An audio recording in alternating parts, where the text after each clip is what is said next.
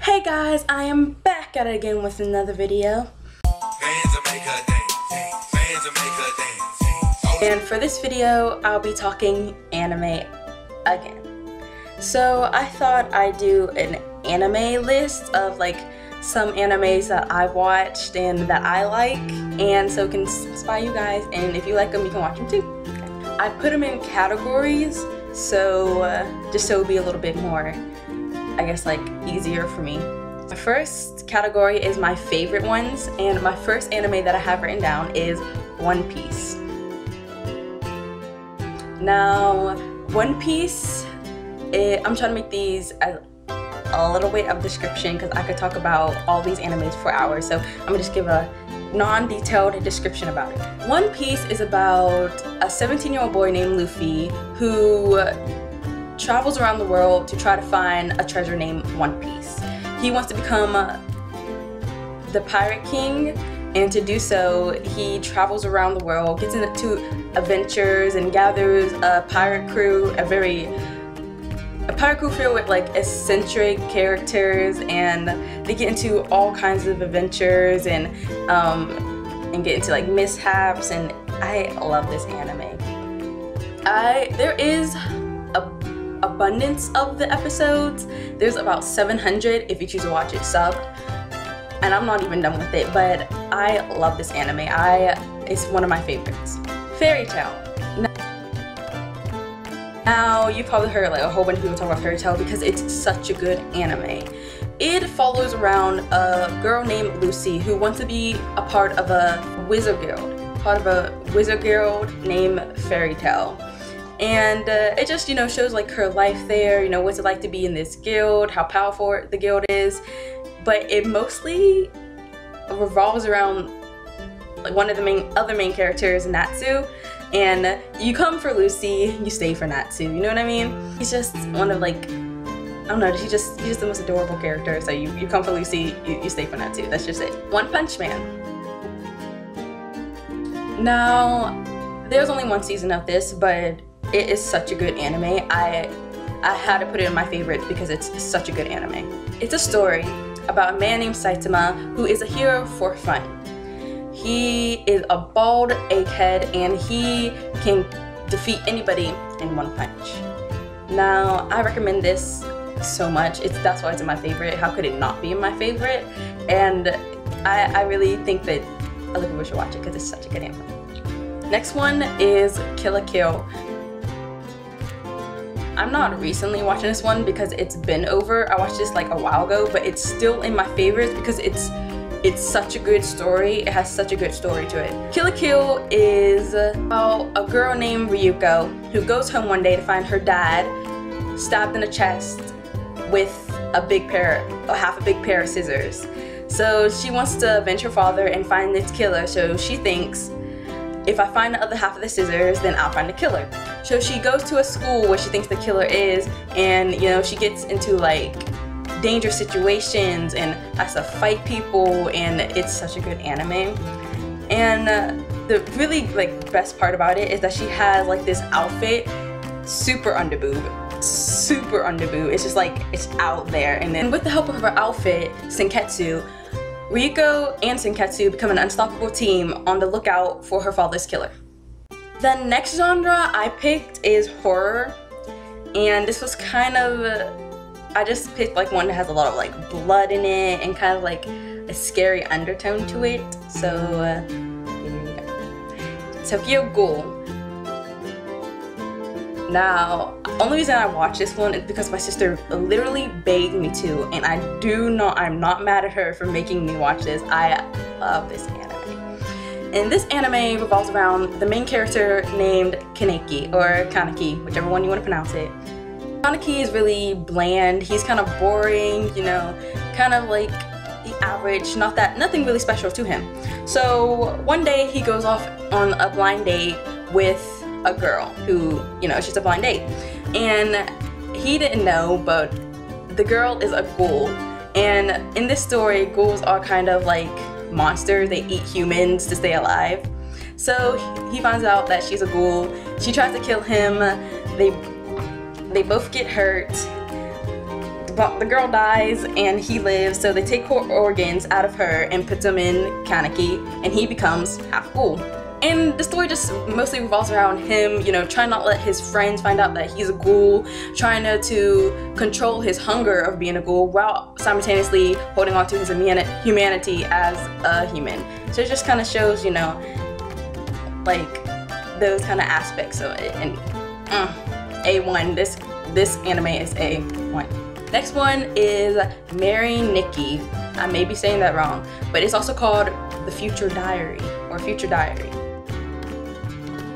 It revolves around a boy named Yuki, and he's mostly focused on the outer world than himself. You know, he stays on his phone blogging about what happens to other people and what other people are doing besides himself.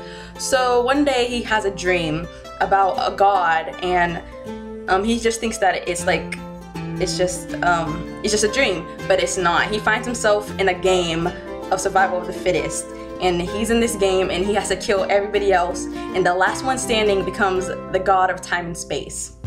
He teams up with a girl named Yuno, and them two become an unstoppable team, killing everybody. Oh my gosh, it's just a really good anime, and there's a lot of blood, but everything is not what it seems in this anime. There is so many plot twists and unexpected things that will happen. You think it's about one thing, they turn around and make it about something else. It's such a good anime. It will mess with your mind, but in the end, it will be so worth it because it's a good one. It's really good.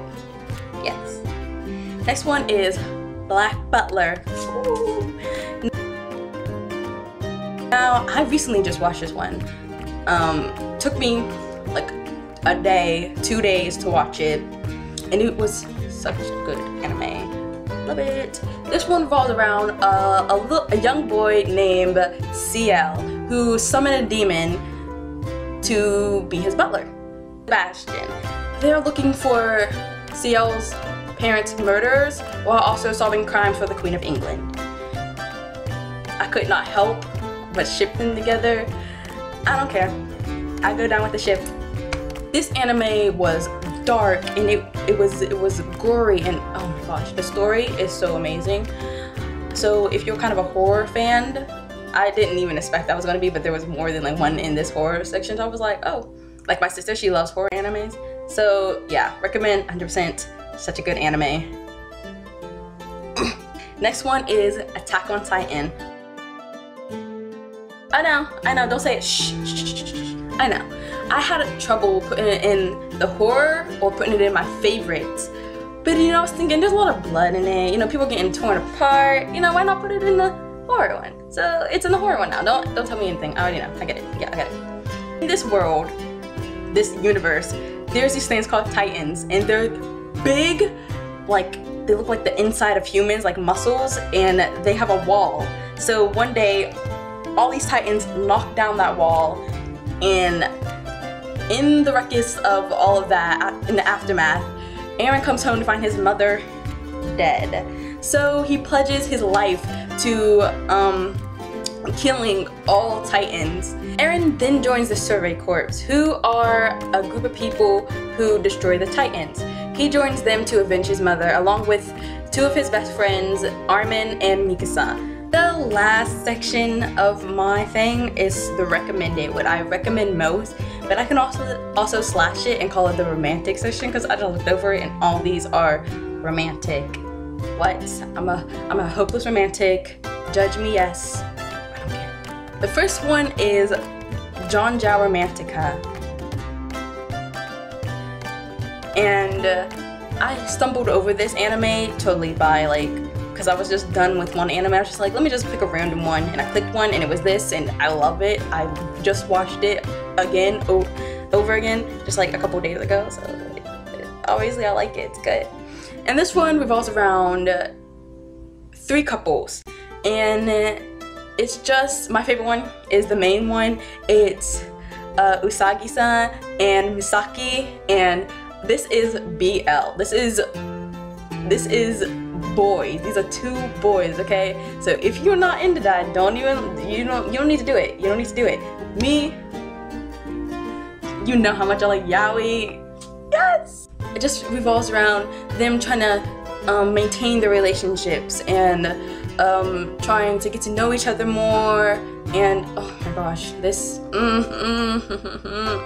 I'll tell you what the main character is about, and you can figure out the other two, because like I'm not really confident. Misaki and Ugi-san are two boys. So they meet because Ugi-san used to be in love with Misaki's brother, but as Misaki's brother gets married and moves away, them two kind of form a relationship, and it's kind of difficult because first of all they're two boys, and also Ugi-san is kind of older than Misaki, so you know it's Misaki dealing with his kind of like his feelings about having an older person, having him look after him, but he wants to be independent. He doesn't want to have to depend on this person, and so it's about him figuring out his feelings, and Usagi-san figuring out his feelings, and there's twists and there's turns and there's love, and it's so cute. I love it so much. Next one is Lovely Complex.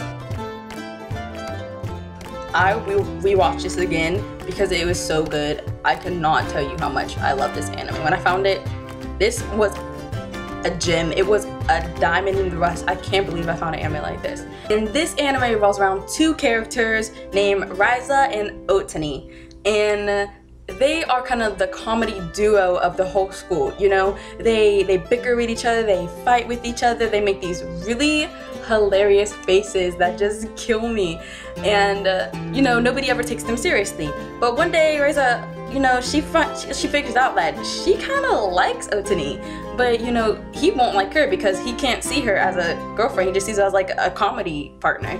So it's mostly her trying to figure out her feelings and trying to get him to like her, and him, you know, like figuring out his feelings, and it was so cute. I could not not rewatch this. I could not rewatch this. As a girl is really tall and Otani, a boy, is really short, so they think that they can't be together because, you know, of their height differences. Next on my list is Ouran High School Host Club.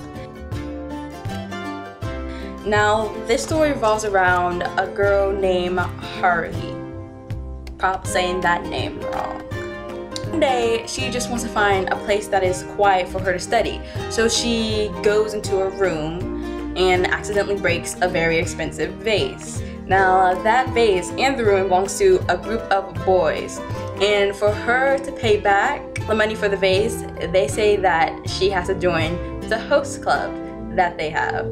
And the reason they let her join the host club is because they think that she's a boy. The story is just very adorable, very cute, very funny, and gradually throughout the story they start realizing that she is a girl. Keep her secret because they want her to stay in the host club.